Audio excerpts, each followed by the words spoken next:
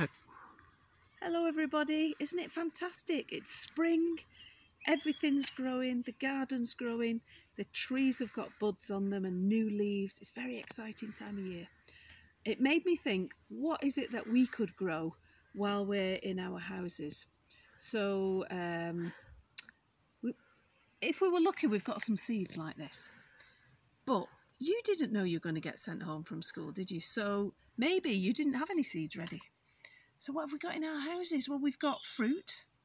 So we've got lemons. We've got apples.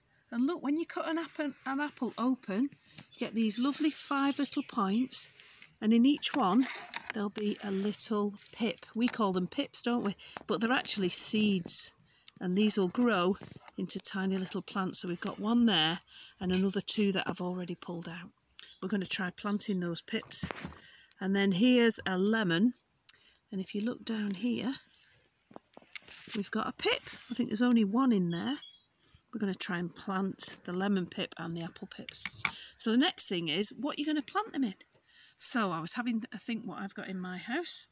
I've got some inside cardboard rolls from Toilet Roll. I'm going to cut 4 little points in the end of this cardboard roll to make myself a little planter. So I'm going to push the ends in. 1, 2, 3 and 4. You have to fiddle around with them a little bit and give them a push to make them stay flat at the bottom. And that's one little planter. But you could also use a yoghurt pot. So I've just put some holes in the bottom to let any water out from when we water our plants. They come in different sizes, so you could use a big one if you wanted. And then look at this one. This is a drink container.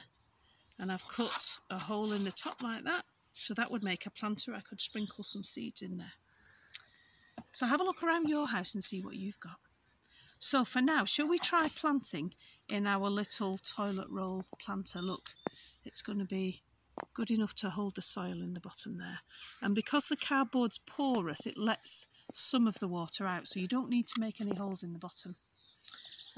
So now we need some soil. Now I found some soil in my garden.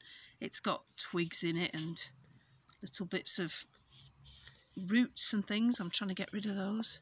And I'm trying to break up the soil a little bit to make it easier for my plants to grow. I'm going to pour it in a little bit at a time. So it's that full. And I'm going to try putting all 3 little pips in there. Good luck, little pip. Hope you grow, little pip. There you go, little pip. There's 3 of you in there to look after each other. Let's put some more soil on top. And then I need to put that on a windowsill, somewhere bright and somewhere where I can water it easily, somewhere where it's going to stay warm. And I might write on the front here,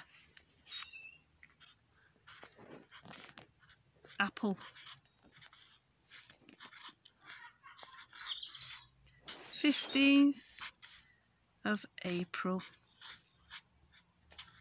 And then I'll know how soon I'm expecting them to grow.